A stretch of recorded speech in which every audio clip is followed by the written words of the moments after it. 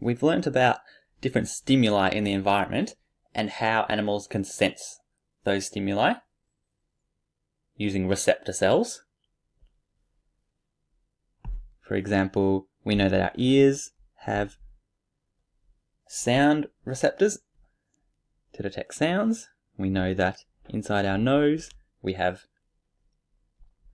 chemical receptors that can detect smells, and on our hands we can detect heat with our touch receptors and temperature receptors.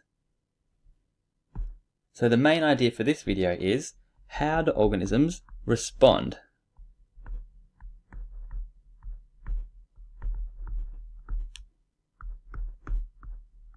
Or animals in particular. We're always focused on animals, remember?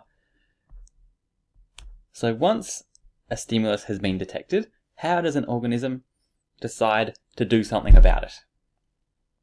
And what we're going to use to explain it is something called the stimulus response model.